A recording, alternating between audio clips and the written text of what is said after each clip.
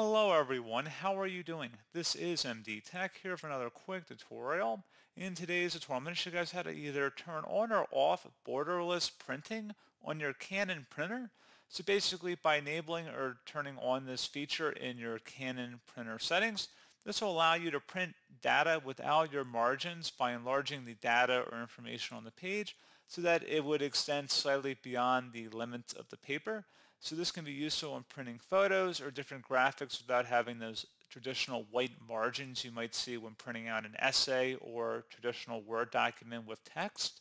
So this should hopefully be a pretty straightforward process here, guys. And without further ado, let's go ahead and jump right into it. So all you have to do is open up the search menu and type in Control Panel. Best result should come back with Control Panel. Go ahead and open that up. So your view by up in the top right, the category view, and then you want to select hardware and sound. Underneath devices and printers, select advanced printer setup, and now select your Canon printer from this list, and then select printing preferences. Underneath additional features, there should be an option that says borderless printing. It performs borderless printing without any margin.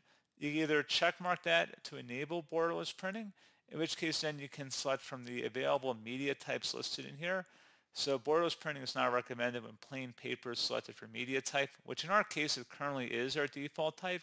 So if you wanted to adjust this for whatever you're using to print out, so if you're doing photo editing, Photoshop, or different sorts of photo modification services, you may want to adjust your different photo paper settings here.